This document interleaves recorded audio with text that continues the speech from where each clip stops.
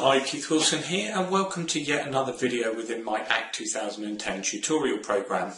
Now firstly, I must apologise for my current attire. It's Friday afternoon and we typically dress down on a Friday, so hence the way that I'm looking fairly relaxed.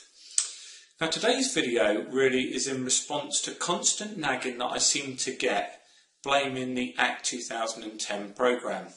And typically there's no reflection to the programme at all. It's all to do with data deficiencies. Users blaming the software, and yet when you dive deep into the system, you appreciate that there's absolutely nothing wrong with the software whatsoever. So by the end of this tutorial, I want to show you 3 very simple yet powerful techniques that will show you how to manipulate your data and tidy up any deficiencies that you may find. Because however disciplined you try and make your system, there will always be some users that unfortunately get sloppy with their input, and therefore the results that you get out of the system, either from a reporting perspective or simply by a lookup, will reflect the poor due care and attention that has been taken on data entry, not just for one contact but for a global range of records. I'm also going to show you how to copy the contents of one field to another. And I'm also going to give you scenarios as well. And finally, how to swap the contents of one field to another. Again, not just for one record, but for a group of records that you pre-select. So I really hope you enjoy this video, but more importantly than that, I hope you actually see great value. Because after all of these tutorials are a total waste of time unless you actually implement what I'm teaching you. So please, once you've watched this tutorial in full, go back to your own system, do the same analysis that I'm going to show you, and let's see how good your own data is.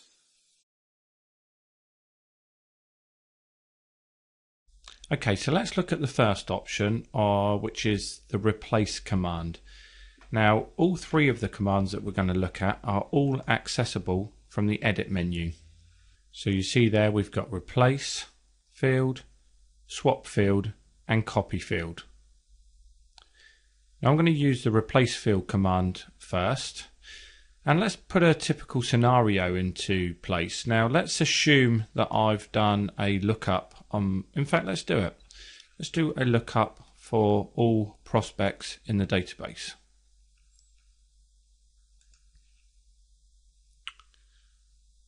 So there's my lookup, and you can clearly see ACT has returned 71 contacts.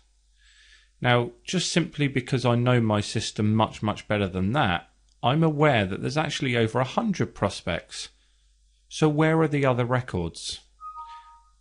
Well, in this instance, and again this is obviously clearly for demo purposes, I have over 30 records in the database that actually have nothing whatsoever in the ID status field. However, I know they are all prospects. So let's go back to that and just show you that scenario. So if I now look up the ID status where it contains nothing,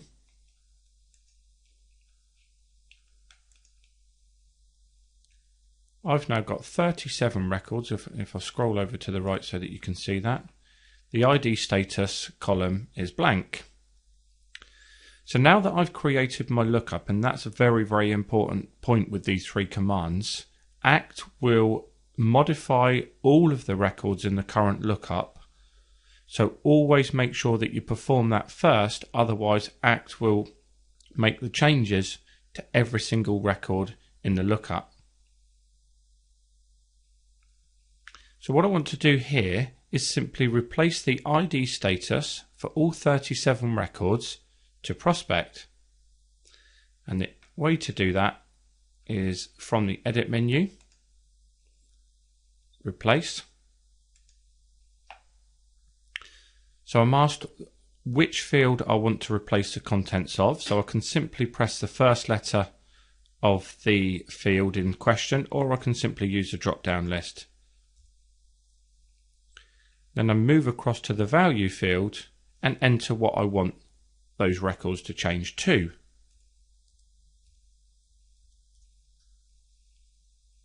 Once I'm happy with my settings, click OK. And like I've just said, ACT warns you that this particular operation is going to modify every single record in the current lookup. So you must always make sure that the records you want to change are within the current lookup. I know in this example it is. So if I simply click on yes, you see the ID status field populating with prospect. So if I now do that lookup again, look up ID status where it starts with prospect, you may recall previously I had 71 records and now I should have 108.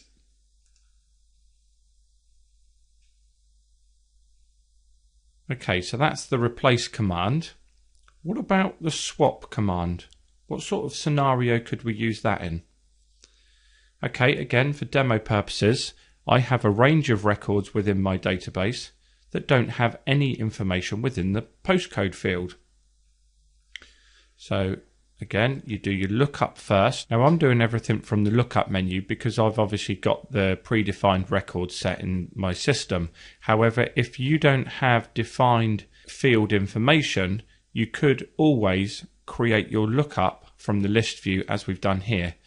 So if your records don't match a certain criteria, what you could do in this instance is enter into the tag mode, randomly select the records that you want to change,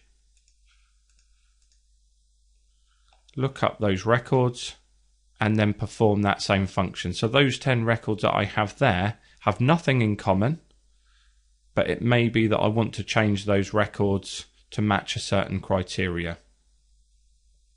Okay, back to the swap command. So I want to look up all contacts within my database who don't have any information within the postcode field.